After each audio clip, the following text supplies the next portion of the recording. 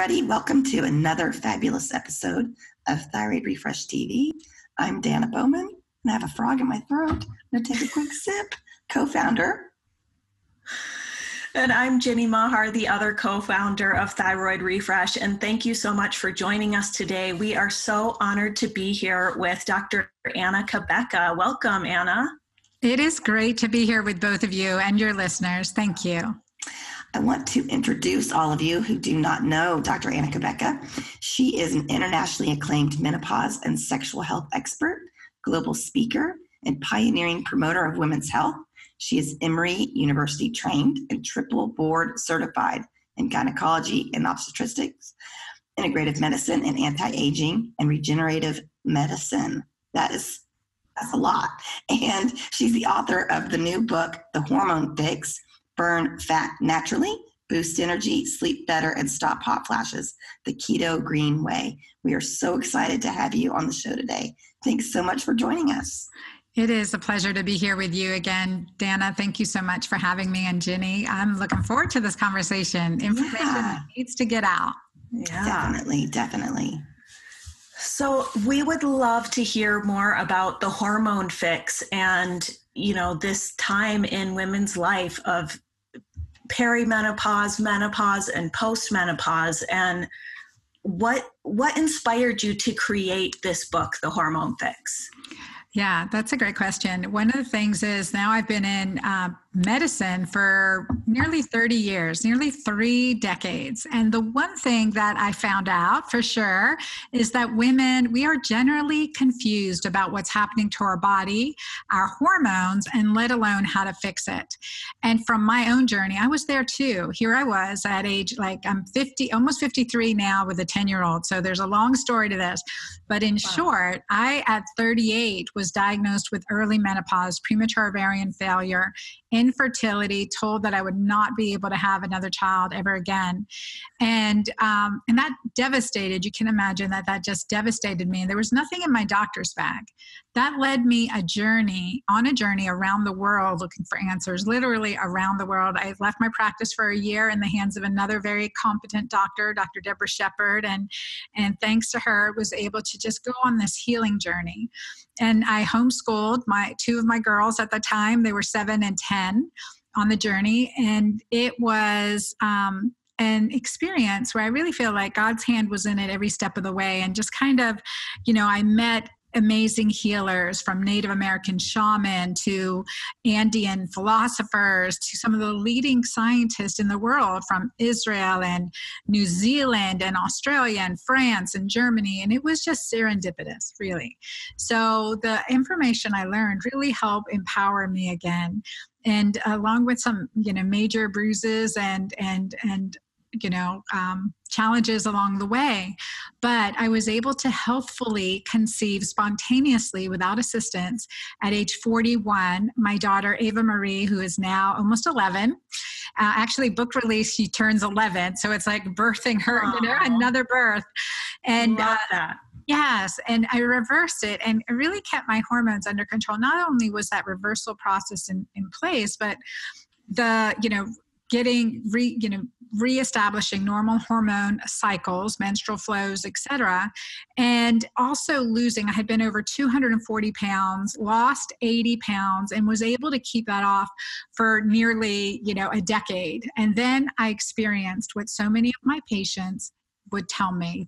My clients would come in and say, Dr. Anna, I'm gaining 5, 10, 20 pounds, and I'm not doing anything different. And I know you hear that a lot with your thyroid clients, right?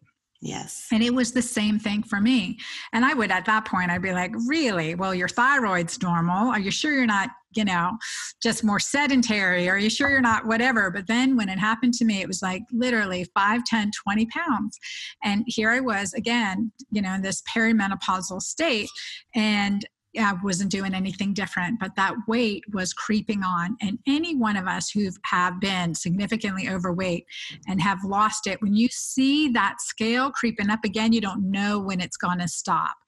And so that's when I dug in. I'm like, okay, well, what am I missing? Let me go very low carb, ketogenic. But every time I did that or put my patients on it, they would, say that they feel irritable. And I called it personally going keto crazy, just feeling on edge, irritable, I'm like, didn't like the way it made me feel. And you really can, as a mom, have that, right?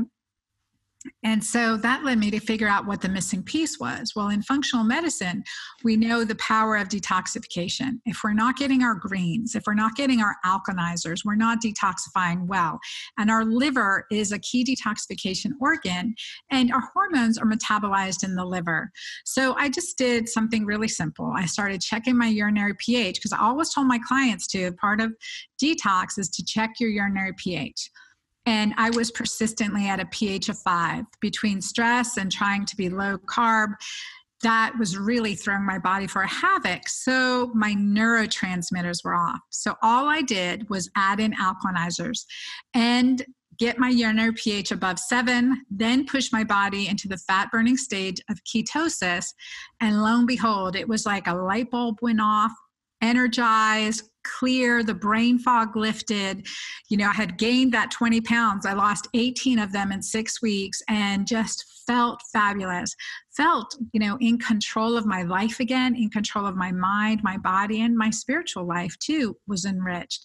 And for me, it was like, wow, has anyone else done this? So I looked in the research, and there's an obscure paper tying the two, or adding alkalinity with ketosis, from 100 years ago at Cambridge. So ridiculous, it's been so long. It's just kind of been just forgotten. And I started challenging some of my most difficult patients, my perimenopausal, menopausal, weight loss resistant, patients, and put them on the program. It worked for them. And that's where it took me online to my Magic Menopause program, and now to write this book. So because I want this information in everyone's hands. So many of us struggle. At age 50, the average woman is on 3 prescription medications, and we're just not feeling better. But that can be completely reversed naturally.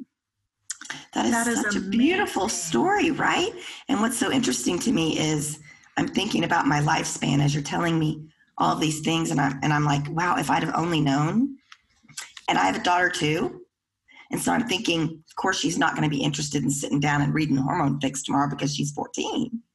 but I want her to have these tools. I want her to have the book. I want her to know some simple things that, had I just known a few things, I would have been able to ask the questions that so many of us just don't know. We just don't. And I will be turning 50 this year. And so I totally get it. And I love how you went on your journey and self-discovery. It's beautiful. Thank you for sharing. Oh, you're very welcome. And that's the thing, when so many of us have a struggle, right? And that's where you've created Thyroid Refresh. You've created these amazing programs reaching out to people because of your own personal struggles. I'm like, okay, God, use it for good, right? Use it to help other people. And I'm just really feeling blessed at this stage of my life to be able to do that, because I saw my mom suffer. I saw her health decline. After cardiac bypass surgery, she lived barely another decade and struggled and died prematurely at age 67. And that kind of sequential, and at the time of her death, she was on 11 prescription medications. And she was my best friend and mentor and role model, amazing chef, and food as medicine philosophy. And not only did we, did she lose out on knowing her grandbabies, but they lost out on knowing her. And I want every woman to enjoy their grandchildren, to enjoy the quality of life, enjoy the activities that they want to enjoy for the rest of their lives, intimacy, relationship, all of that. And the road getting there, it is complex. We understand that as people who are walking this path and will be on it for the rest of our lives, and we hear that from our community as well.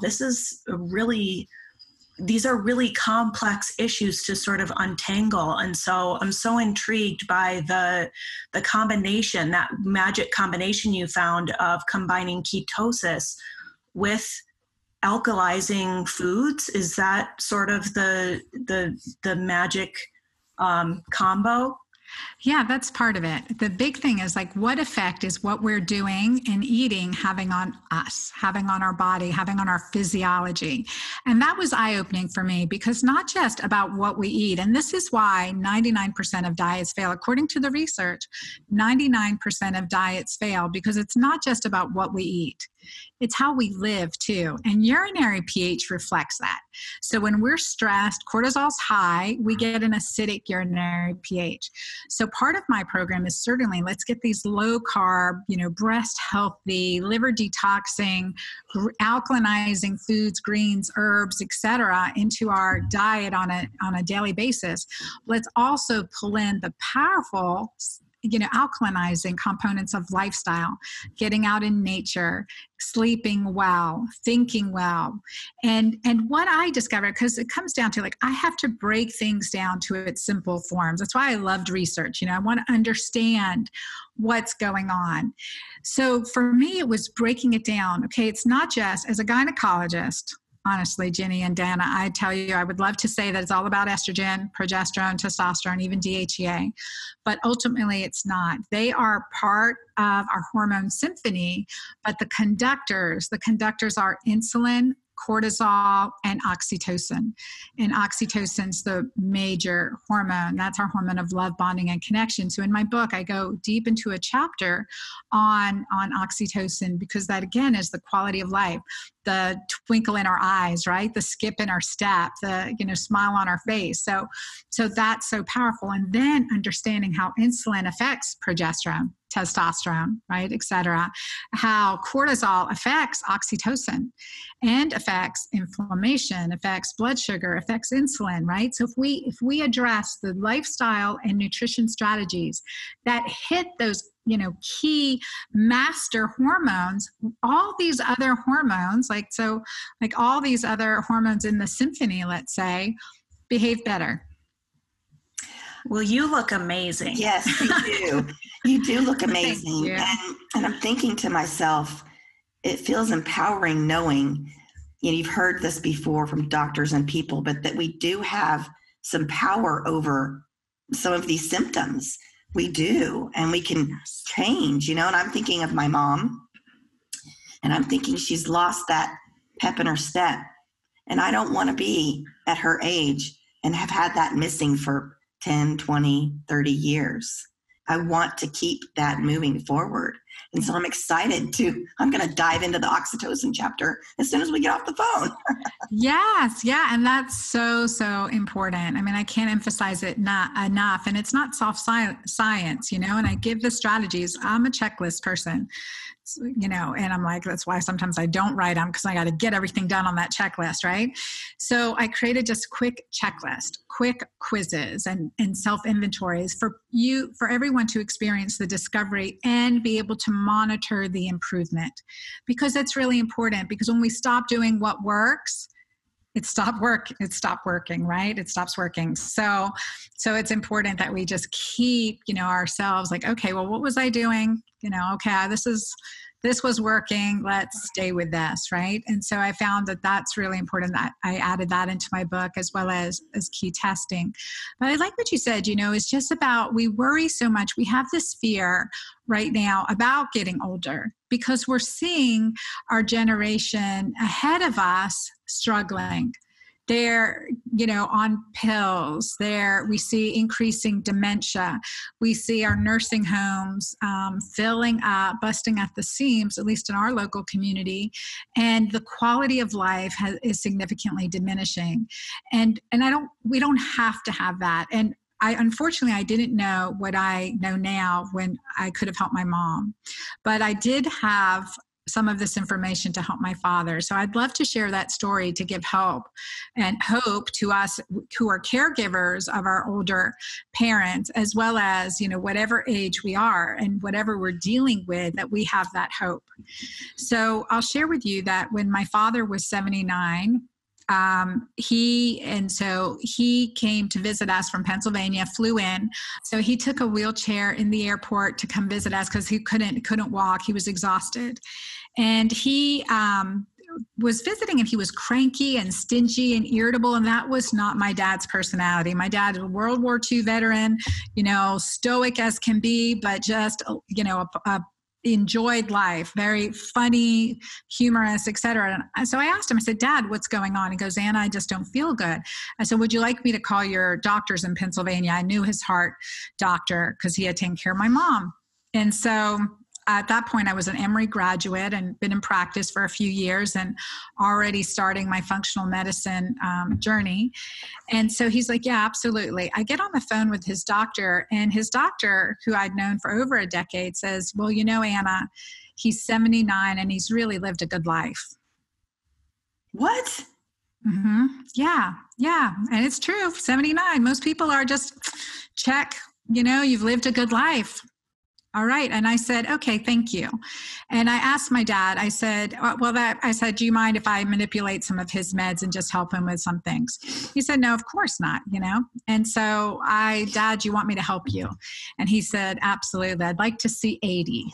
And I put him on made him get alkaline, made him check his urine, took away his beer, and he went down from 120. He was diabetic with heart issues and all this stuff already, right, at 79.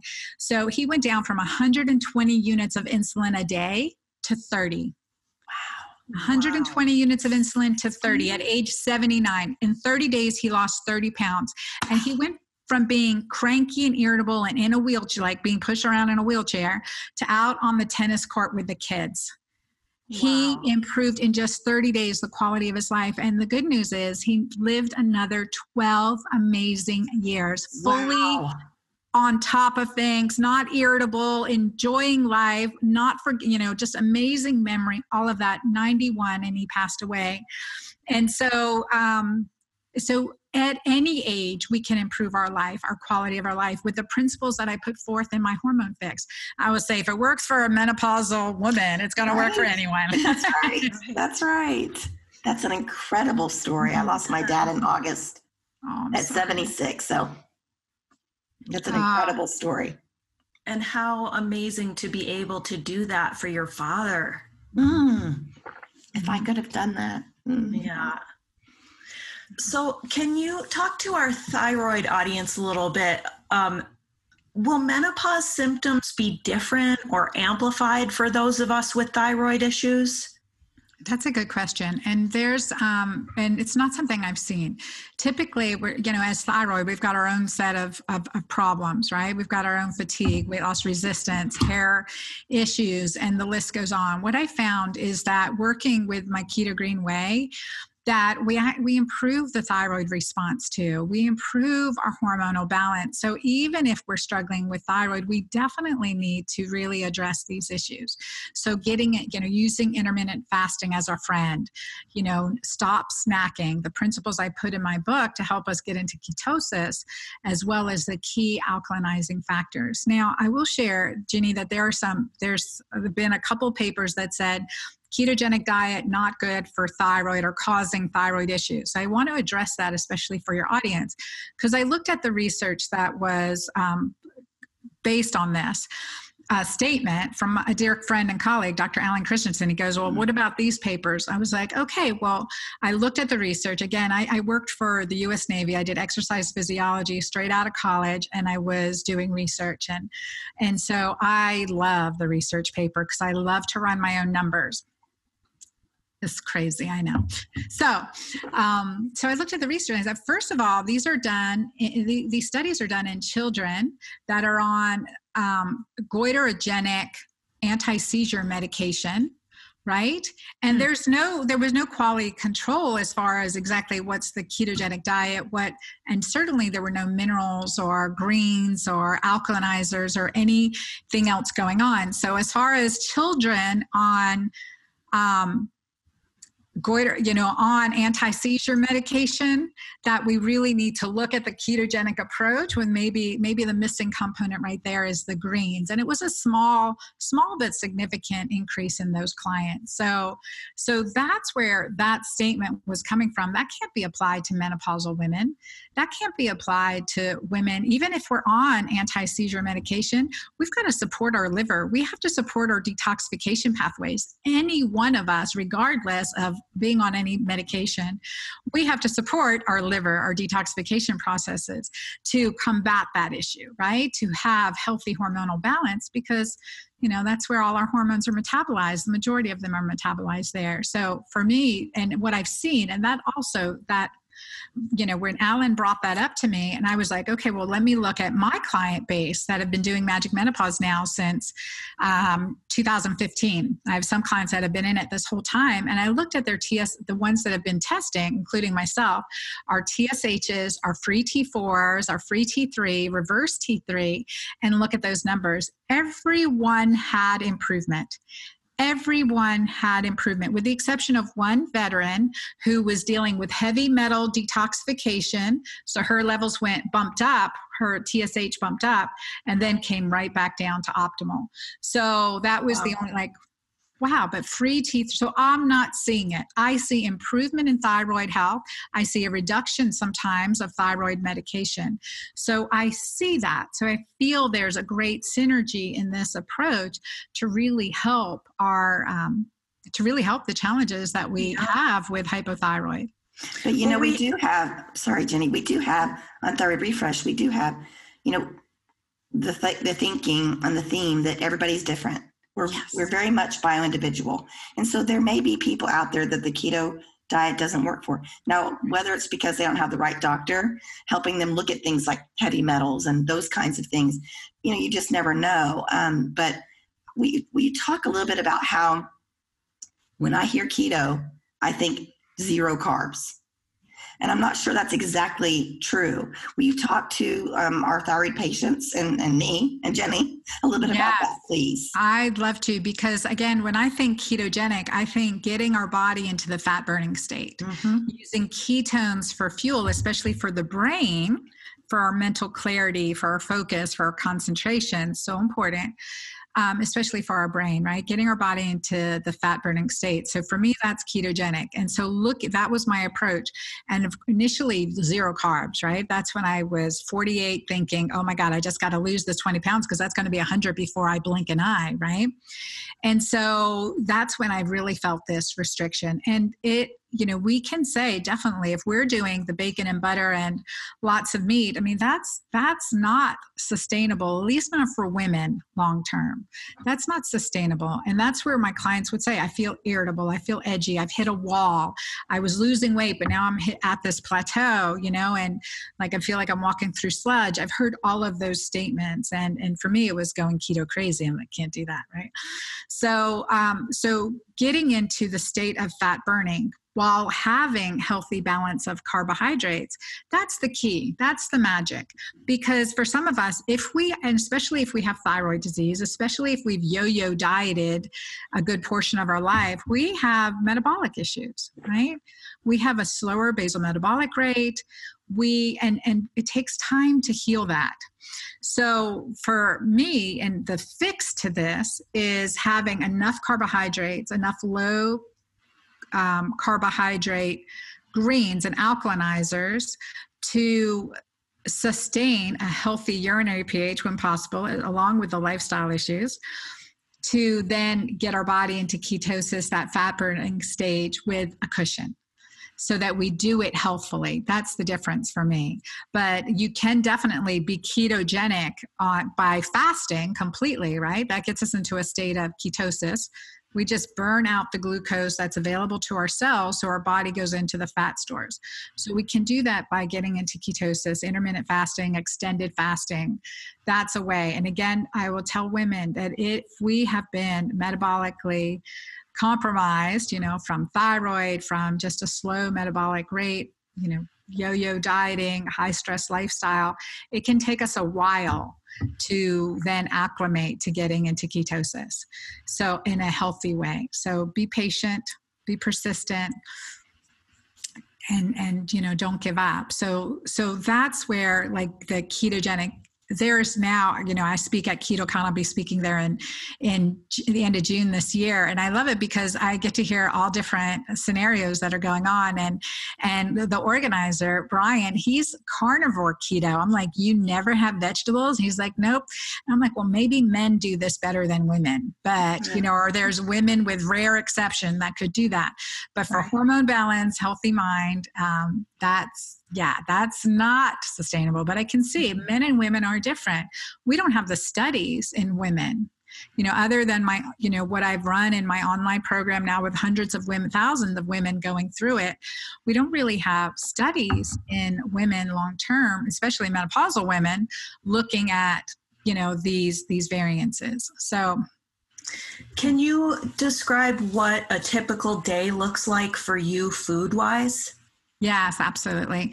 So for example, after I'll start with my evening because I like to eat dinner when Ava comes home, my daughter, who will be 11, like I mentioned, when she comes home from school, because the others are in college. I like to have a dinner by 5 o'clock, by 6 o'clock, if she's had basketball practice or something, then we try to have dinner by 6 at the latest. Because one thing we know is that our insulin levels increase exponentially after 7 p.m. So the same meal we eat at 5 p.m. will have 70% less insulin secretion than the one at 7 p.m. Hence, it's healthier for our body, our metabolism, less is going into storage mode. So at 5 p.m. last night, I had made I had a grass-fed beef, and I had just put it in the crock pot in the morning with just a handful of carrots, some onions, and lots of garlic, and put that in and served that with a side of asparagus, and healthy side of asparagus yesterday, and then topped with some microgreens and mineral salt and herbs in there. So that was dinner last night. That cooked all day. And then so breakfast typically, when I break fast, is typically by 9 or 10 a.m. and after my workout. And that's typically my keto green smoothie. And it can be made, I use my keto green protein mix and Mighty Maca Plus as a superfood. So using a 0-gram sugar protein shake, or you can use almonds, nuts, seeds. I love that as a good protein and healthy fat source. So a keto green shake, say a half to a quarter of an avocado, maybe a teaspoon of MCT oil, a handful. I don't measure anything, Jenny. You would not like, my recipes are, I made this. And so, the sign of a true chef. Oh man. In my book, that was the most painful part. We're getting those recipes down. Oh my gosh. It's a whole different science. A whole different science. A handful of nuts, and then some chia seeds and flax seeds for us, because that helps with fiber. The lignans help with estrogen detoxification. And then water and whatever greens I have. So there's some broccoli sprouts. I love to throw those in. Baby kale or spinach, that can go in the NutriBullet, and I blend that up. And that's a perfect break fast for me, right? And lunch, if I... we'll typically do, I'm trying to think what I had yesterday for lunch. Oh, I had a salad with, lunch yesterday was a little big for me, but it was a salad with a beef patty on it. So lots of beautiful different, organic greens, and then some sliced cherry tomatoes, onions, and olive oil salad dressing. Yum. That sounds delicious and satisfying and healthy and nutrient dense. Yes, it's so important. The earlier we eat, the older we get. And, and I love that, because one thing I always hear from my clients is the midnight cravings, the late in the evening, I got to have something to eat. So I always say, think fat and fiber at 5. Just that little mnemonic. I need to have something fat and fiber at 5. Let me fill up then. And, you'll be good. You'll be able to then not have that evening cravings. What kind of results can people expect from following the keto green protocol? Well, from a laboratory analysis, because I like the numbers, we see an improvement in hemoglobin A1C, so better blood sugar control. We also see an improvement, and this, I'll tell you what a client said to me. Her name was Kathy. She is a nurse in a kidney dialysis center and charge nurse. So she would go to work all day, right? Come home exhausted and just be on the couch. And so just in a few weeks following the Keto Green Way, she stated that her energy was so improved. She had a horse on her property that was a championship horse that she used to ride, but hadn't ridden him in 2 years. She was ready to sell him. And I'm a horse person here in South Georgia, love horses. So I was just brokenhearted with that. And she said, I am out there riding him again. There's not a day goes by that I'm not outside again riding him or, with him out in the field. And she goes, we were going to sell that horse. And she says, not only that, I was on the couch. I wasn't living my life. My family annoyed me, and I believe I annoyed them. And she goes, now, not only do I love them more, but they love me more. And we're doing things together. Wow. That for me is that's the change. That's what it's all about. Mm-hmm. Yeah, it's the quality of life, right? And it's what we all want. Whatever path we're on, that's what we're all striving for is, optimal health and quality of life so that we can enjoy our time here, right? Yes, 100%. Mm-hmm. Well, we are so excited about the Hormone Fix. Burn fat naturally, boost energy, sleep better, and stop hot flashes the Keto Green Way. Thank you so much, Dr. Anna Cabeca, for being here with us today. I wanted to ask you to maybe tell our listeners about your ebook that they can sign up for. Yeah, definitely I would invite all the readers to get the book, The Hormone Fix, and let me know how you love it. I did create a little companion ebook, just 8-page with a graph of what's going on to our hormones, as we're aging from like birth till, beyond, right? And so it's just a quick and easy guide with an explanation. We throw out the words hormones, we throw out the word estrogen, progesterone, testosterone, DHEA. I want people to know what that is. And so that's a quick and easy ebook with a good visual and some quick get started points in that. Awesome. Okay, can I ask one more question before we sign off today? Please. What do you think, with all your incredible expertise, your personal journey, everything you've seen, all the patients and success stories you've seen, come through your life and be part of your professional path, what do you feel needs to change the most about traditional menopause treatment? Well, I think one thing is we can't expect other people to do it for us. We have to reclaim that power, like what you said earlier at the beginning of our discussion. We have to reclaim our power and our privilege over this body that we have and the temple of our spirit. So we have to reclaim that. Don't give away our power, number one. And that's really important. Number two, way back when, in 2000, I was in solo practice here in Southeast Georgia, National Health Service Corps Scholar, and I was in the grind of it. But one patient took her time to bring me a copy of Christiane Northrup's book, Women's Bodies, Women's Wisdom. And that just gave me pause to say, this is another, ivory tower trained OBGYN. And she's saying there's more to it. That just opened my mind to the possibilities, plus reinforced what I'd grown up believing with food as medicine and trusting our own intuition. So that led me on a journey. I hope this book will be that for other physicians. Well, we're so excited about it, and congratulations on the Hormone Fix. I hope all the listeners out there will check it out, and thank you so much for being here with us and sharing your wisdom and your knowledge with us today. Thank you so much for having me.